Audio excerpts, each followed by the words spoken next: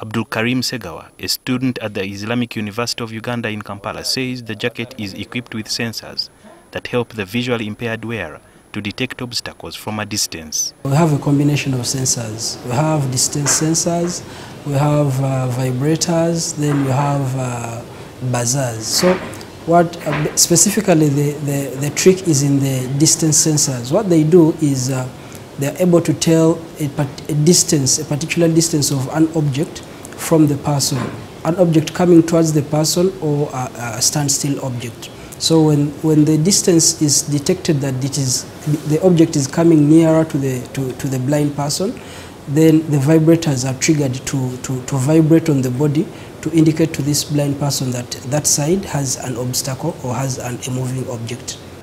Okay, as a researcher, I was tasked to find a tool that can help the blind and deaf.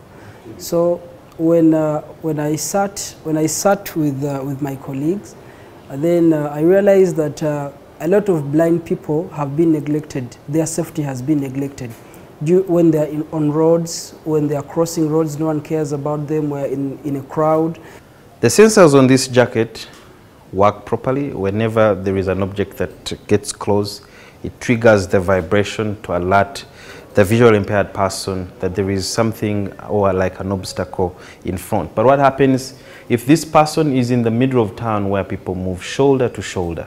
We used more than one sensor. We have distance sensors, but we wanted to include laser sensors that can give far objects, and then the shorter distances by ultrasonic sensors.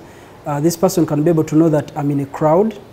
So if it is a crowd, or if he's in Kampala, for instance, you can be able to know that most people are around me, so we can reduce the distance. The jacket is fitted with General Pocket Radio Service or GPRS system. I looked at cases where this person might fall into trouble.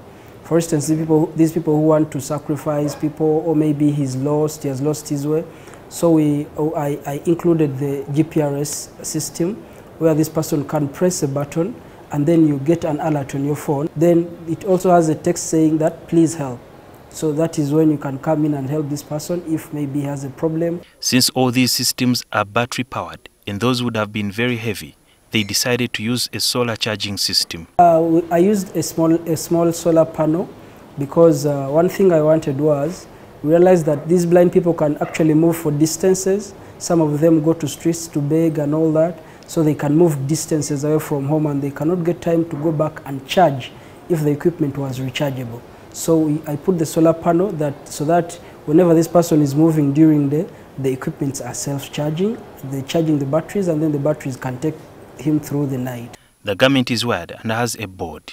Could the team have come up with a simpler system? First, when we were coming up with this solution, we wanted to first use our native technology, the things we have available in Uganda. So that is why all the boards are big, the wires are many. If we wanted to use something that is more exotic, we would get lesser wires, but we wanted to use first the local technology, and then we can upgrade later on.